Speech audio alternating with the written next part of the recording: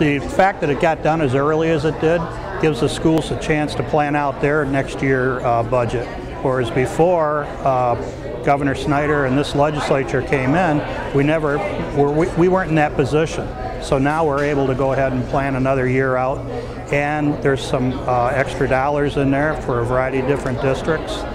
Well, it gives the students this assurity that the funding's going to be there, that there's going to be comfort in going through the next school year. There's not going to be any dilemmas of do we have enough money to finish the year, and the supplies and all the sundry items that are needed will be funded.